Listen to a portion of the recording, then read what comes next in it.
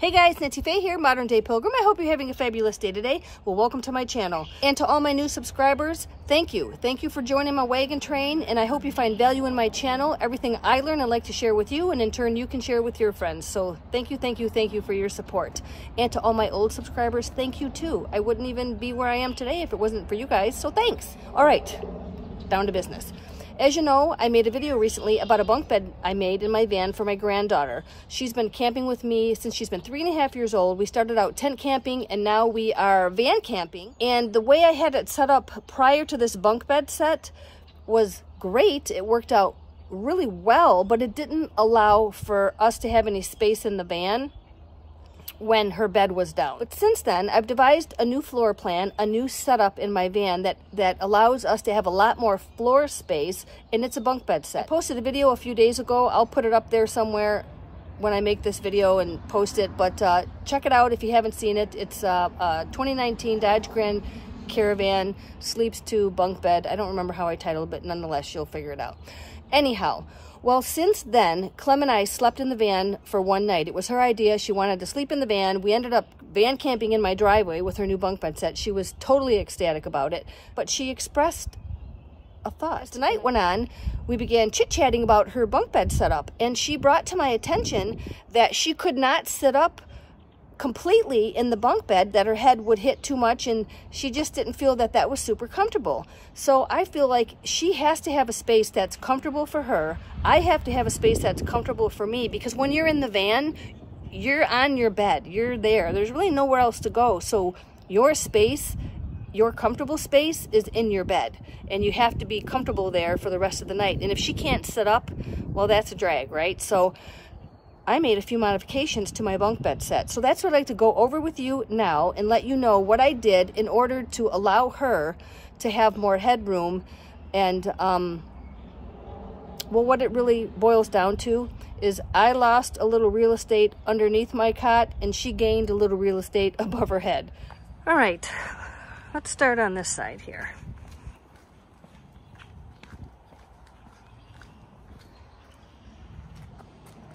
Okay, can you figure it out yet?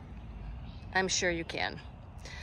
What I ended up doing, because I love my sweet granddaughter so much, and I think it's very important that she has a comfortable place to hang out when we're in the van, just like I do.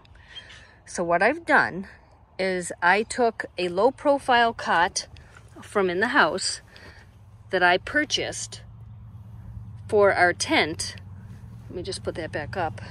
And I've swapped out my Coleman Comfortsmart cot. Now, what I'm going to say about that is I had a little bit of post-traumatic stress disorder about it right off the bat, because I thought, oh my goodness, I really value my under bed storage. But if I want to bring her with me and I want us both to be comfortable, I'm going to have to sacrifice a little bit, and that's that. That's just the way it's got to go. So that's why we are flexible. I'm a flexible girl. We have to be flexible. If I'm not flexible, then it's not going to work. So let's start with her bunk and her chair. Let me pull this out. The chair meaning the back seat that was up. If you recall, I was going to keep that seat up. Well, what I've done is I've taken the table legs down to the very lowest setting, the setting that allows these legs to fold up into the table. Okay, I put it down to the very lowest setting. That will give her at least 2 or 3 more inches above her head. I think that's going to suffice. I really think it's going to work out well. I just want to honor her request to be able to sit up in her bed. So this is what we're doing. So instead of my trunk organizer, which I use for my clothing, everyone knows that, instead of being under my cot, I'm now going to just slide it under this table like this. Okay, and that's where that's going to stay. I'm actually going to get something that's going to hang down from here, whoops, and it's going to cover up the organizer. I think I might do that. Anyhow, one thing I won't be able to do is keep my toilet set up under the bed, but that's okay. There it is in a bag, and it fits under there in a bag, so that'll be fine. If we need to use it, I'll just have to bring it out and set it up, and that's not the end of the world. Another thing that's my Bluetti. If you recall the video I made a while back that talked about this battery, it has a flush top, which means the handles fold down into the unit. It allows this battery to sit underneath my cot. I'm so thankful for that, because where would I put it, right? It has to have a place, because it's not sitting out here, I'll tell you that. Up here is my Jackery. That's my Jackery 500, and you see it has a handle. Well, that unit will not fit under this low profile cot. So I'm very thankful that I have this Bluetti, because that's where it's going to reside. It's going to power my refrigerator here. This is my BougeRV 23 quart refrigerator, and I love this thing. It's my newest refrigerator at the moment. I had an Alpacool C20, but it took a dump. That was a drag, so I returned it, and they gave me a refund. I was so thankful. So anyhow, back to the van situation here.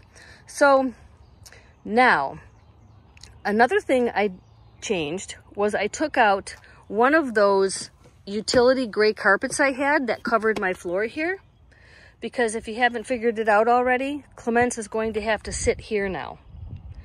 I'm going to have to be able to bring this chair out of the stow and go, which is not a big problem, and she's going to now travel here. And when we get to our destination, I'll have to stow her seat, and then we'll have our floor space. But it's not the end of the world. Oops, I just pulled this out. We'll fix that in a minute. But so that's another modification I made. And the reason I couldn't use that carpet was because I have to be able to lift the floor up, and this is where it starts right here. From all of this from here to here, this is what opens up, and then you pull the seat out. Well, if I had the carpet over here, I wouldn't be able to do that. So I got rid of that one carpet. It's in the garage. When I'm with Clemence, I'm going to have to camp a little differently than I would if I were on my own. But I'm willing to make that sacrifice. I'm willing to do whatever it takes to bring her with me and have a comfortable experience with her. And I think it's important that she has a comfortable space. She absolutely loves van camping. She cannot wait to go. I feel like with this setup, it's going to work a lot better. I'll have a lot more leg room under here. You see my cot goes down there, okay, and all the way up to the driver's seat.